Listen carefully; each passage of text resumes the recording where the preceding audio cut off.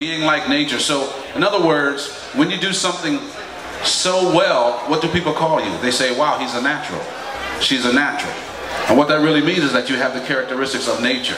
Because no one has to tell a flower which direction to grow. Right? A squirrel is born knowing how to build a nest. You don't have to teach a bird how to sing. It doesn't have to go to music school to learn to sing. They're just natural qualities. And when you possess that quality, someone calls you a natural.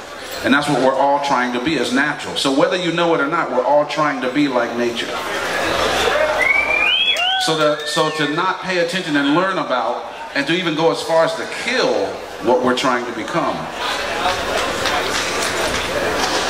is really killing ourselves.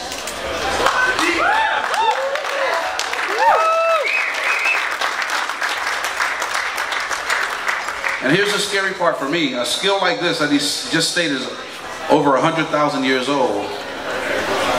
I was speaking with another naturalist who I had come and talk to us at one of our camps, and he pointed out that we are the first generation of people to not know these skills.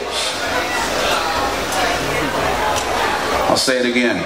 We are the first generation of people to not know these skills. You know, now I believe that we're here at summer camp, you know, with a bunch of educated people. I look around at the booths and the things that they're talking about. You know, creating energy with bicycles and planting gardens and things like that. It's a wonderful thing. So I think we are the select few that kind of really got it going on in this tent right here. I appreciate that.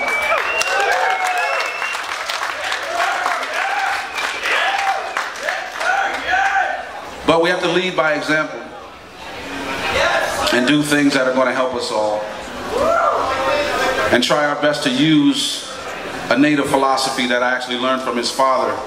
They said when the native councils used to get together, that basically were their governments, when they had to decide on anything about their society, they would try their best to see how their decision, the decision they would make today, they tried to see how that was going to affect the next 7 generations of their people.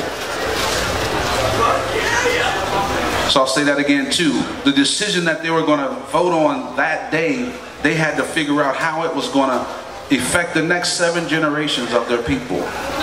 And if they couldn't see a positive influence on the next 7 generations, they wouldn't vote on it. And you know, I can just imagine our governments doing that.